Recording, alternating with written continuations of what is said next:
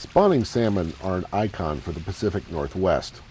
While city light dams on the Skagit River don't block fish passage, they have reduced existing downstream spawning areas because of flood control and power generation.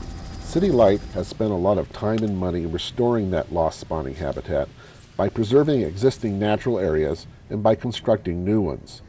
The Powerline spawning channel is a combination of both.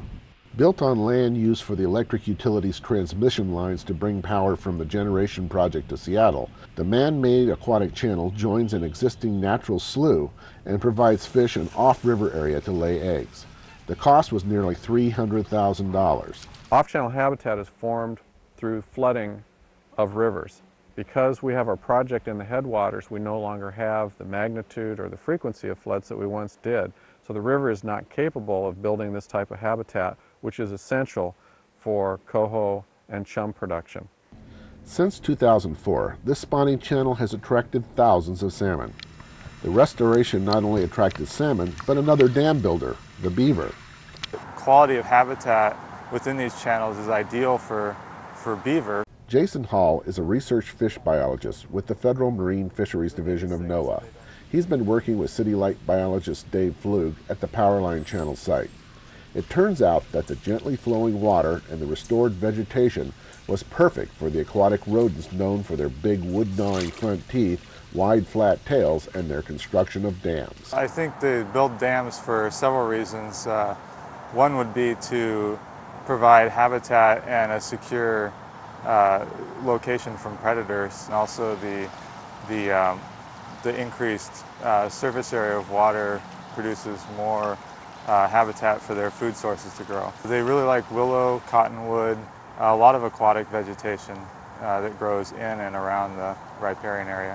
The beaver dams block fish, and City Light built the spawning channel for fish, not beaver. So why not just rip out the dams? Well, you've probably heard the phrase, busy as a beaver. They can completely rebuild or build new dams overnight. They build very sturdy dams which require sometimes up to 8 hours to remove one dam.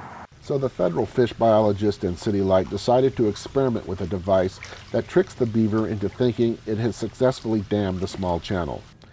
It's this box called a Beaver Deceiver.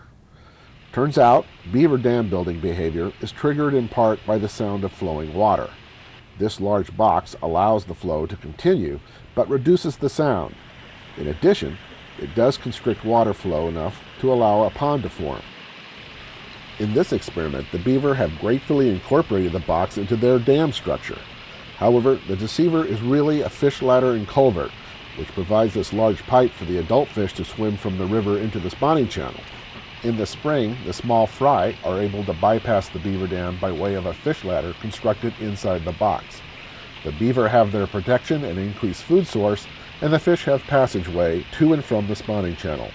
Turns out the beaver actually help make the spawning channel more productive. They really heavily reinforce the dam, and that helps us push more water through the fish ladder, which increases our fish passage. We had problems with flow before due to seepage, and beaver have effectively channeled all the water through the fish ladder now.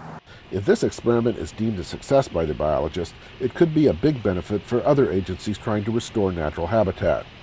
Another local agency tackled the beaver problem by building a permanent structure that cost about $100,000. The Beaver Deceiver costs about $500. Peter Clark reporting for Seattle City Light.